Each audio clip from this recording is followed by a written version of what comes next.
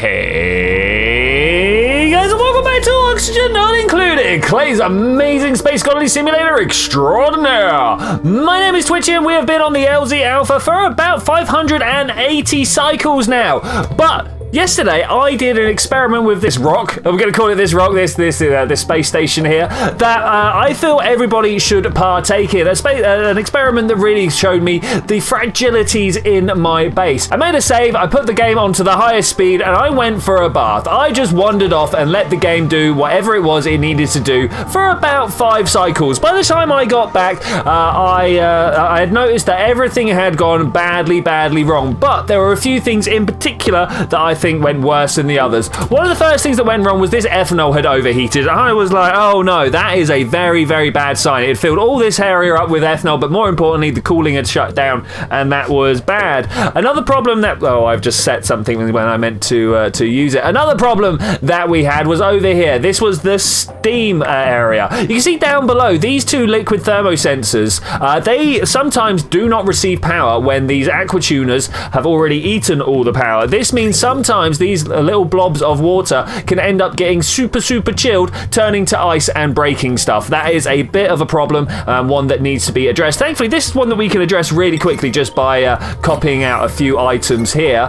Okay, so a very quick redesign has put the liquid shunt valves here onto their own battery loop. So that should mean that they are always powered, ripped apart all the wires connecting them up to the aqua tuner, and gave this aqua tuner its own power line. So hopefully they should share those out a lot better. Another problem is over here, up this way, we've got a bit of a water problem. I was dumping water straight out of here, and as you can see, that has gone bad. We have got ourselves into a situation where everything has backed up to quite an extent, and this means that we can't empty water out of this system, which means this water sieve over here has completely jammed up. This means that the liquid pipe and the carbon skimmer aren't moving aren't moving the waste products out, which then means this gas vent has overpressured, the carbon dioxide has backed up, and the natural gas generators have shut down. That is not what we need, but it's a relatively easy fix actually. If we just come along and snip this here, just to make that separate from the others, we can see that actually what we need to do is to connect it up to this line. And that should be relatively easy if I can kind of push it in and through all these lines like so. And then we can just come up and connect there. That should solve that particular issue as well, turning the power back on. Though talking of power, I also realized there was a big problem here. There's no way for power to float back into this system to start the pumps up or anything like that. And as you can see, there is no power in the transformers, so we're going to have to do a little something to sort that out as well. But it's a nice easy one of just kind of connecting across there, pressing X and destroying all of that. Of course, if you do it without the overlay on, things actually get set to destroy. And finally, we have this little power plant down here. Now, I did a little bit of maths. 4 times 800 is 3,200. So trying to output through this one little power transformer down here, it's not going to cut it. In fact, what we need is at least 3 of them. Now, of course, you did just hear me say 3,200, so we could really do with having more than that. But if we look down here, there is a power storage unit to restart the whole system. So I'm hoping that that is where that gets stored. And that leaves us with just one little goal of putting this entire system up here. Just copied it out in triplicate, really. Ooh, too many times of pressing escape gets you into the menu. Did you guys know that? I knew that already, so I don't know why it was a bit of a surprise to me. And then finally, those 3 transformers should be able to share out all the power that is coming out of here and not constrict it so much. Okay, the big one. My hydrogen generator, or my hydrogen tamer here. Big problems are such that the temperature is just too hot. I mean, like, look at this going through here. Far too hot. So the first thing we need to do is try and bring down the temperatures of these. If above 100, now I know the steam won't actually turn on if it's below 125, sorry, but we're just going to say that. We're just going to say it. In fact, you want to turn on if you're above, let's say 140. Just a completely arbitrary number. This one's going to be 150 and the next one's going to be 200. This should hopefully now turn cooling on across the majority of these and bring the temperature down on at least a few of these spikes going down. And then once the temperature has got down enough, we can deal with this little radiator over there. The reason I haven't dealt with the radiator straight away is because to do that I need to make little dead zones in it to drain some stuff out. And the moment you do that, I'm fairly sure the ethanol will stop moving and pick up the 130-degree heat here. I'm not about that. One other thing I'm not about is all the water in here. Let's try and get rid of it. So there's actual water down below and there's salt water here. So I'm hoping that once the water drips through, it'll create some sort of like liquid lock underneath. There is a little bit of chlorine we would have to worry about, but I think we'll be fine with that. And my main aim is to get all the steam that's in here to come along and condense on this pipe to then drop down and get out of here. You know, just get on out of here. Oh, there's a hole in the tube there. What's that about? So someone's working on the liquid pipe somewhere. Okay, one of the unfortunate side effects of the overhaul over this side is the fact that these pipes didn't get any cooling from up above for a while, and it's mainly because there wasn't cooling coming back through the system to cool all this lot down. So now we need to try and get in there, and that's always interesting. Literally always leads to some oxygen being moved in there, so we're probably going to want to put a little bit of that down. We will have it as a high priority, but of course we're going to want to have these as higher priorities, and I want to have these as absolute panic-inducing mess makers. Alright, literally the moment the blocks were down, Mimi was running on in there to fix everything. This should work out pretty well for us, I'm hoping. There's a bunch of materials on the side there that she can use to fix everything, so it should be 1, 2, go around, do the jobs, not doing the others. I'd really like you to do the others. This one needs a steel delivery. That's a little more unfortunate. You know what, as long as Miss gets out there without too much more incident, we're probably good here. Single blob of oxygen that did make it in there? Didn't make it in there. All right, beautiful. Okay, that's cool. That's cool. We just got that one left up there from last time. That's fine. Okay, so now that we've got the cooling on the way underway in there, I want to connect this across this way and then use this little snip tool to go up there. And hopefully this will now empty everything out without it getting too hot. I just want everything to drain. As you can see, it is really gaining temperature quite quick, but that's because the hydrogen is like 100 degrees up here. But as soon as we get down to a single flow again, bam, it should now be nice and simple. Well-regulated single stream flow. Love it. Okay, we're going to do the same again over here now that we've done it once. Okay, so that's worked out pretty well, and then we just do that. All right, nice. Is this going to overheat? Nah, not a chance. Not a chance.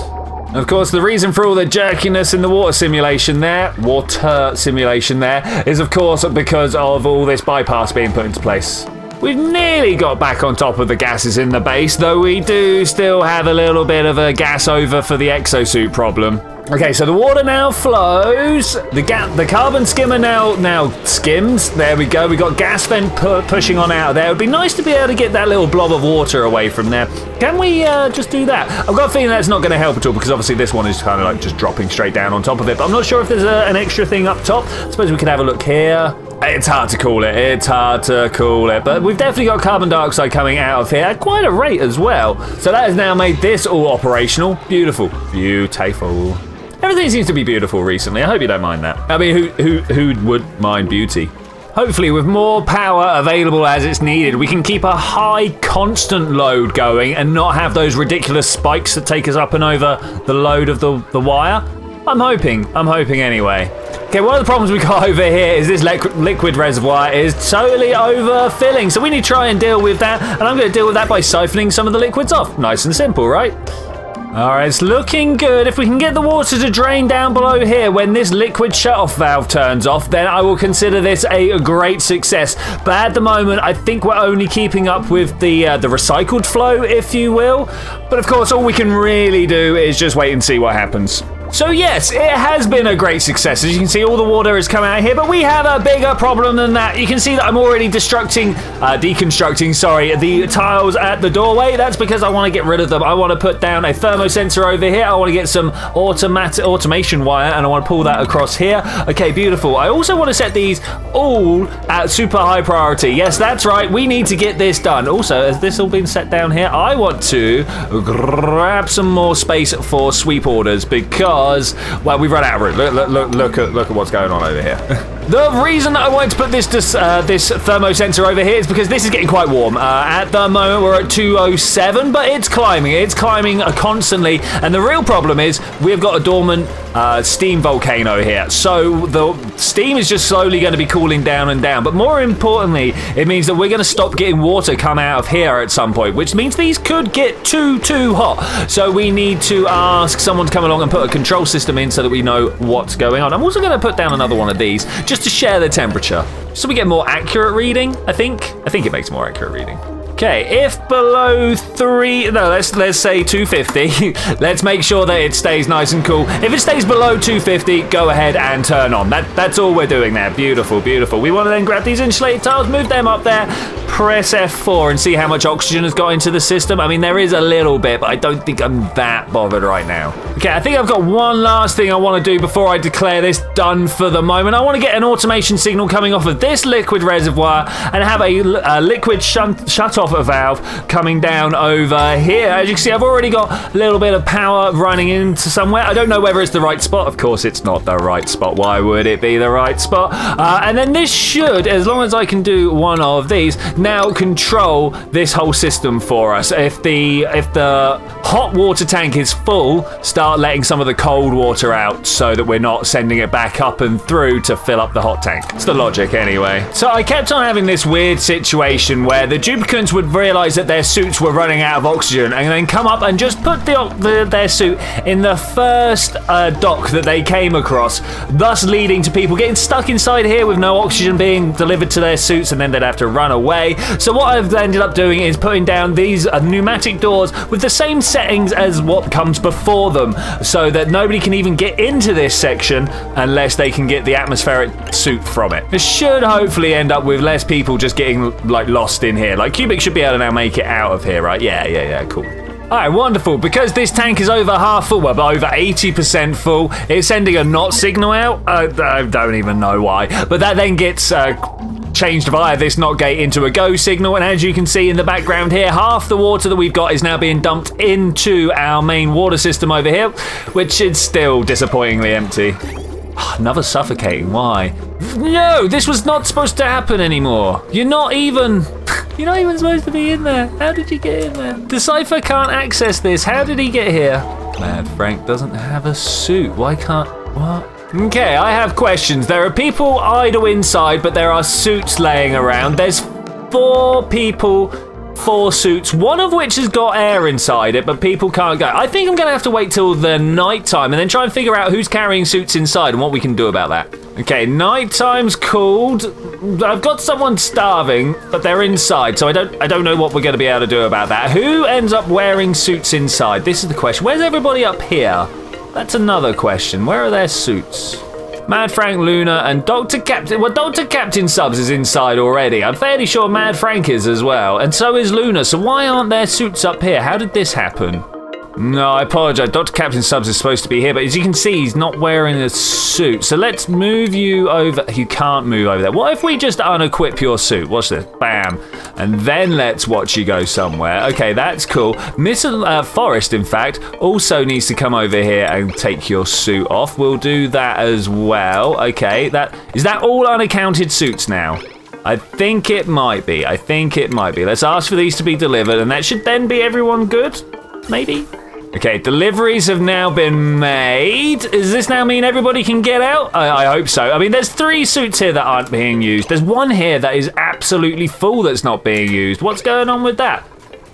Oh, it was misaligned. She was sleeping. No worries. Okay, it's been a couple of cycles. As mainly I've been trying to empty out all the steam from this area. It's a bit of a fruitless task, if I'm to be honest with you. And I kind of feel like we need to move this mesh tile forward, maybe 1 or 2. Like maybe right into the middle here would probably be a winner. In fact, let's do that. Let's do that now. I'm not going to set it up as a high priority. We're just going to let it go. What I have been doing as a high priority, though, is coming down here, getting this bottle emptier, which is set to both salt water and normal water, hitting go, and waiting for people to come along and make the deliveries. Now, I'm not going going to do that now because I've been listening to alarms for long enough. But I also have another problem that I want to address. The problem is down here, as you can see, this mechanical airlock in the middle is not snapping shut. And that is because we do not have enough liquid in the system. As you can see, it will only trigger if we go above 100 kilograms, and we're only at 95.2. So how do we fix this?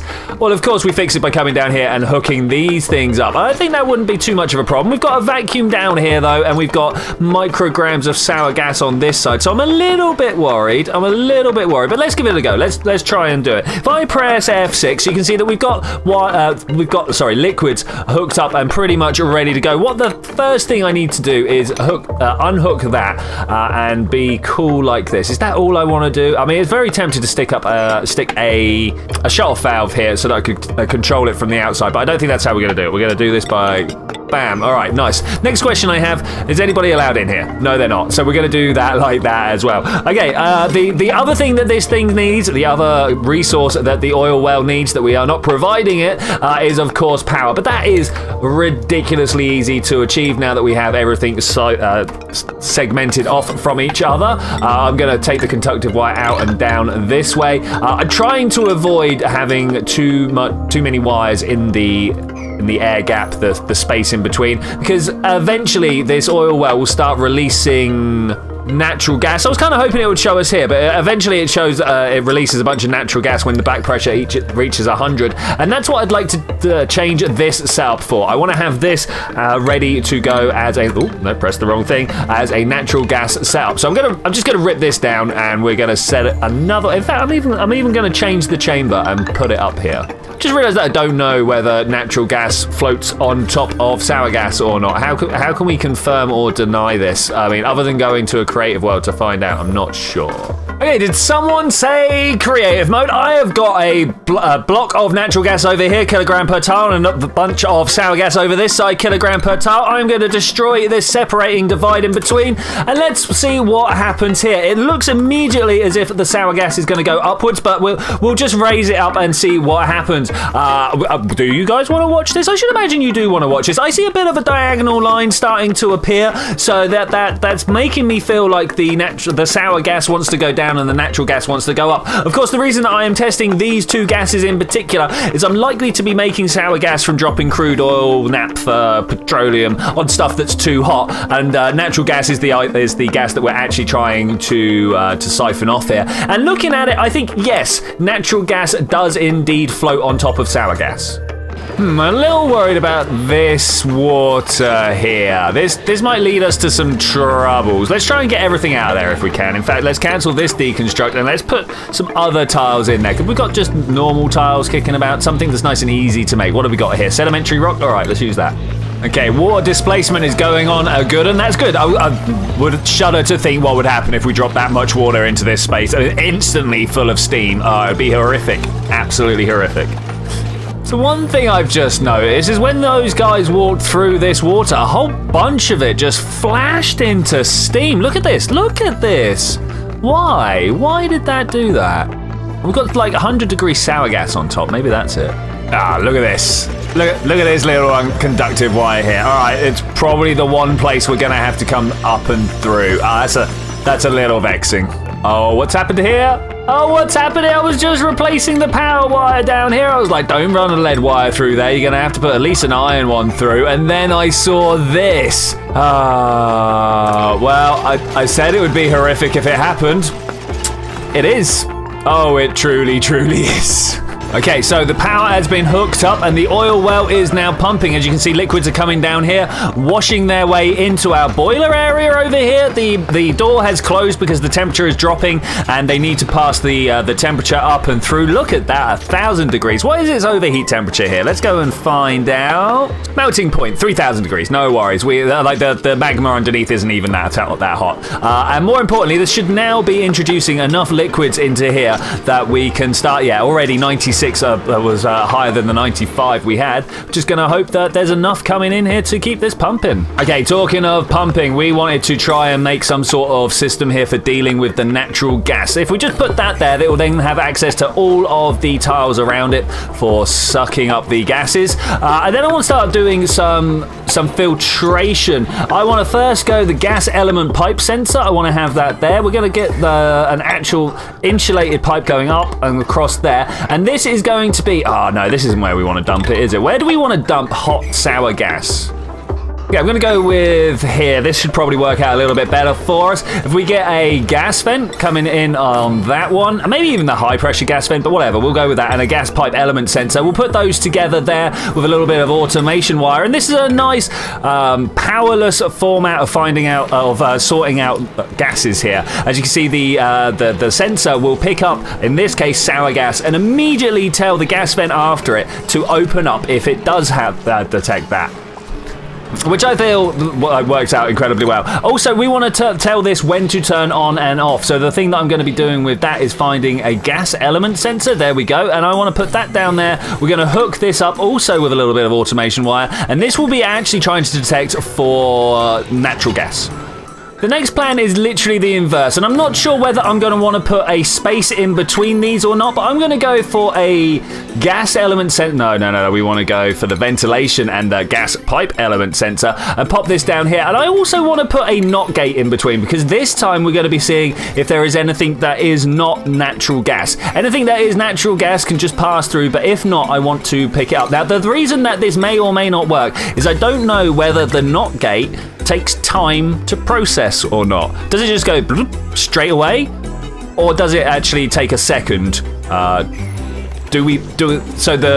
If it takes a second, then we will actually miss the packet that it's trying to detect, and that would be rubbish. That would be pretty poor. I was about to be like, at this point, we're relatively confident that it's just natural gas, but I'm not. So we're gonna put a bridge up this way, and then quick save. Put a bridge up this way, grab ourselves another bit of insulated pipe, and then run that up and in there. So we can just run it through the filter and see if that works out or not. I was about to just run it up and drop it in with a pipe up here, and then I was like, oh, this is not foolproof. This is not even slightly foolproof. Okay, we're at the point where it is literally just topping up the liquids here, because as the liquids drop down here, more petroleum is being pushed through and it's pushing up. And very shortly, we should hopefully see 100 grams tick in. The door slams shut. Door slam shut. There we go. Beautiful, beautiful. And now we should just start cooling everything down, as opposed to trying to pull the heat out of this door through the connected liquids as we were doing. Okay, I believe that to be all the moving parts in the system. We can totally do a check of this if we just go and set this to steam rather than natural gas. If we go and do that, we should get a little bit of power going through. All right, beautiful, beautiful. Let's watch this get pumped in. I'm not that bothered until we see some steam coming through here. At that point, I become very bothered. So it goes past the sour gas check, no problem. It then comes into here, finds out that it is steam, lets it out. Oh, that is beautiful. That is exactly as we wanted it. Okay, so let's put this back onto natural gas and hope at some point in 4 times the amount that we've just had, well, another 3, we should hopefully see this turn on. Probably do with doing a few things like making this a little bit more permeable to gases. That might work out incredibly well for us, actually. So I've just completed the research for artificial friends. This is something that I have not even looked at since he got updated. Yes, indeed, Sweepy. I'm going to just dump him down here and we're going to see what happens. I've never used one. All I know is that he stores liquids and solid material debris from the Sweepy. So when do we build a Sweepy? Where do we put the stuff from this? What happens to the stuff afterwards? I don't know. We'll find out. I'm hoping that will help us keep this area a bit cleaner. I didn't even think about a cooling solution for this. We are going to need one, aren't we? And we do have cold liquid right here. Right here. I'm worried there will be too much though, you know? All right, we're going to try it. We're going to try it. I mean, what comes wrong from trying, right? What could go wrong from just trying? We all know it can break badly. Okay, here we go. The water's going round again, going in at 9 degrees, coming out at 20. Ouch. But that should be enough to keep it nice and cool. I don't think it's going to have any significant change on the output here. I mean, that'll bring the temperature down. It'll be fine. Yeah, all right, it's already gone too hot. Let's deconstruct that and put a steel one in place. Wow, the temperature of this gas pump is just 45 and staying there. I'm going to assume that's because we're taking the temperature out enough. All right, beautiful, beautiful. More importantly, has this started raising up too high a temperature? Oh, we're doing it. We're doing it. There is natural gas being released from here. Okay, well, this is where we find out, guys. This is where we find out what's going on. It hasn't even got up to 100%. Yeah, all right, cool. That's fine. That's fine. We did get to a little bit of a situation where we've not got enough water to be pumping into here. So maybe that's got something to do with it. Mad Frank going absolutely nuts there. Where is this natural gas going? Let's press the F4. It does seem to be mostly making its way in there. The natural gas sensor doesn't appear to be doing its job. I guess it's because there's too much steam around. Does it tell me what it's detecting right now? It doesn't tell me what it's detecting. It does say that it is trying to find natural gas, though, so that's pretty good. Yeah, all right, maybe we need another mesh tile. Let's get this. Another mesh tile up the top here. I really wanted to not put it right next to this gas vent, but all right, that's where we're at. Let's do it. Most definitely bummed about the amount of it that's going into here. All right, let's extend this out a bit again, and let's see if we can get it to aid in the settlage rather than do whatever it is it's doing right now. Oh, the pump's come on. The pump has come on. Let's watch the flow. Okay, so natural gas goes. Natural gas goes. What about this one? Ah, it's taken out. Beautiful. Right, exactly. For those of you that need to know, not gates switch instantly, which means we could actually just dump this up into there. It would save us power. It would save us a lot of power. I like saving a lot of power. Let's do it. Oh, there he goes. It's Sweepy. What's he gonna do though? Where's he gonna go with all the stuff? That's what I want to know. Look at this petroleum, crude oil. What is this? Ah, displayed object. We get to display stuff on him. What does that do? So, for instance, I could put a bit of bleach stone on the back of him and he'd be spreading chlorine everywhere. Is that how that works? I'm not sure why you'd want to display anything else as well. Display the snazzy suit. Do it. Okay, so he's going around just picking up all the water. What's happening with the water? Where's it going? Like, cool, you're picking up water. Does it go into here? Is this the thing? Oh, no, but there's water. Does it get emptied? Deliver? No, we just got a bunch of deliveries. The water's splashing over somehow. Not sure how that's happening, but that's where the steam's coming from. Whilst it's cute watching him go around and pick up the water, I reckon we could probably do well by getting someone else to come and help him out, and then we'll watch him pick up other stuff. Oh wow, look at his little animation. He's got a little sponge that comes out and he sucks it up, and then when he's trying to pick up items, there's little animation underneath sucking all that up as well. Oh, that is really cool. Like, super cool. I love that. I love that a lot. Also, I cannot get over how well this little power-free mechanism works for scrubbing this line clean of anything that's not natural gas. But I think with that, I am going to say thank you very much for joining me for this adventure, ladies and gentlemen. Today, we have gone around and we have fixed a whole bunch of problems that I had realised that we had. Most importantly, we have cleared all this place out of water here. And more importantly than that, we have put some temperature regulation on these aqua tuners. We also managed to get our oil biome turning over and being productive, as well as getting a brand new friend. But I will see you next time when we're going to start trying to explore a bit more of the space biome and probably fixing a whole host of other things that have gone wrong without me realizing. But I will see you then when we're going to do that. Bye.